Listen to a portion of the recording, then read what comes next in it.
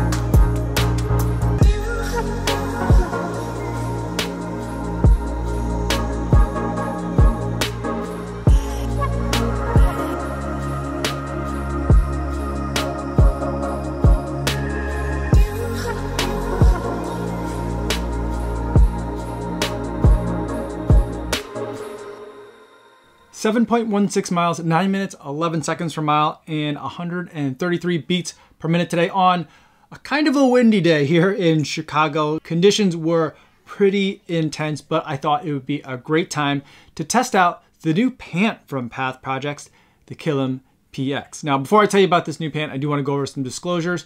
This is a pair of pants that was sent to me for the purpose of review, and I've done a lot of work with Path Projects in the past, reviewing some of their previous collections, and also we've done some collab shirts together, like this one non-elite Cascade short sleeve shirt that I'm wearing now. So there is quite a bit of history between me and Path Projects, but they're not paying me to make this video or to wear these pants, and they're not gonna get a chance to preview any of my footage or my thoughts before you guys get a chance to see this video on YouTube. So with that disclosure out of the way, let's talk about the Path Projects pant, the Killam PX. First, let's go over some specs. These pants have a relaxed fit kind of around the hips and around the waist, and they taper at the calf. That's kind of like my favorite pant style, to where it kind of reminds me of kind of like soccer warm-ups, where there's just a lot of room in the hips and the thighs, but then it's almost like tight at the bottom, kind of a mullet of a pant where it's business in the calves and party in the crotch. That's a terrible way to think about pants, but it's a fit that I like, and some of my favorite kind of joggers and track pants that I wear all kind of follow that same pattern, so I'm very excited to see that same fit here. The fabric is made out of the Tahoe Prime Flex. It's a spiral yarn polyester that has some natural stretch in it that makes it flexible and strong without having to resort to using Lycra or any kind of spandex in the material. They've got a fantastic number of pockets. It's kind of a mix of my two favorite Path Project shorts. There's one pair of shorts that has 3 pockets, a phone pocket, and then 2 kind of like, I would say like kidney pockets, like right on the back. And then there's another pair of shorts that has a back pocket and then 2 like front kind of like regular pockets.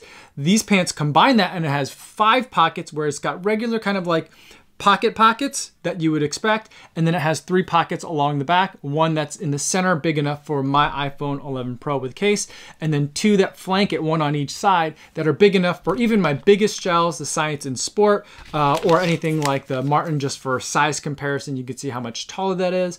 Both of these fit in the Path Project shorts in the rear pocket just fine, although this one you kind of have to like bend over the top of it just because it is a rather long gel. So the pockets fit everything really nicely, and I think that's kind of like the main draw for me with a lot of the Path Projects stuff, is that like it's all very thoughtfully made. It's made for people that are going to be running and spending a lot of time out there running. So I really love the way that these pockets are laid out. So you can easily pack in 2 gels, one on each side. You could probably pack in 2 gels in each of those back pockets. You could pack more in the front if you needed to. There's also a key pocket on the interior side, on the front right, that's big enough for like a regular sized car key. So your keys aren't going to be taking up one of the valuable pockets that you might be using for stuff that you want to be able to reach during your run. And I do really appreciate that there's still a separate car key pocket, because a car key is not something that I'm going to need during my run.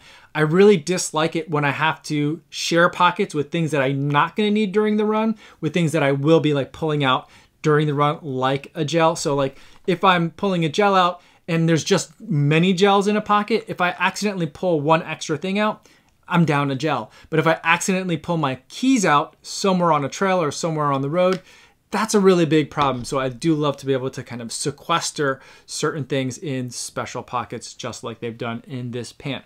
Now the material also is a lot like the material in my favorite Path Project shorts. And so it's that Tahoe Prime Flex. It does a really great job of repelling liquids. It also quick dries, and it's also stretchy. So lots of things to really enjoy about this. It's basically like they just took those shorts and made them longer. So that way I can keep wearing the Path Project stuff that I love in the summer and in the fall, and I can keep wearing it now into the fall and even into the winter.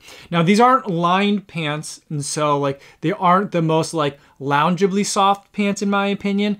And so that's where it feels a little bit more like a track pant to run in than it feels like kind of like a jogger. But I think that also can be a good thing depending on the kind of conditions that you're running in. I had some cold and windy and wet conditions, and so I felt like this type of material where it's kind of almost like a rain shell or like a water resistant shell, that worked out really well. There were certainly certain points where like, you know, didn't matter how waterproof or water resistant what I was wearing is going to be, I was going to get wet, and I definitely did. But to the extent that I was out there in kind of windy / wet conditions, I feel like this is the kind of pant that you really want to be having.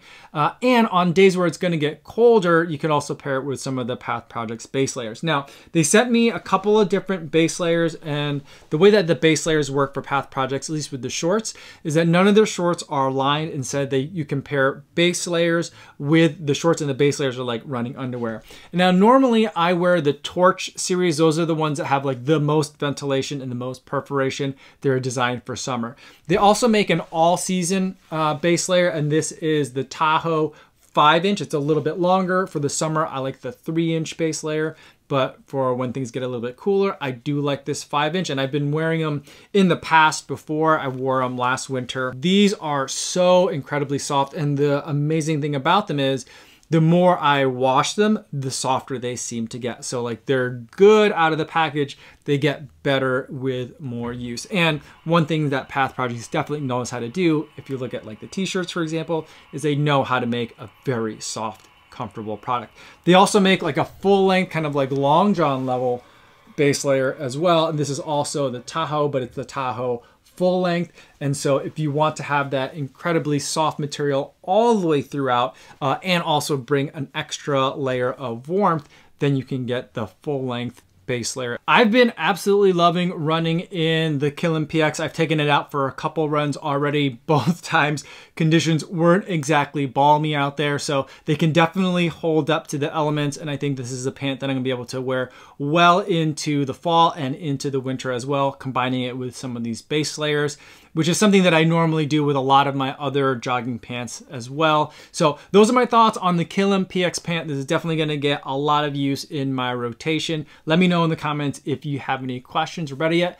feel free to stop by the live stream that I do Monday through Friday right here on YouTube. I'd love to talk to you guys in the chat. That's all I have for today, everybody. Thanks so much for making it all the way to the end of the video. Hopefully you guys are staying safe out there on your runs, and I'll see you in the next one. Yo, what's going on?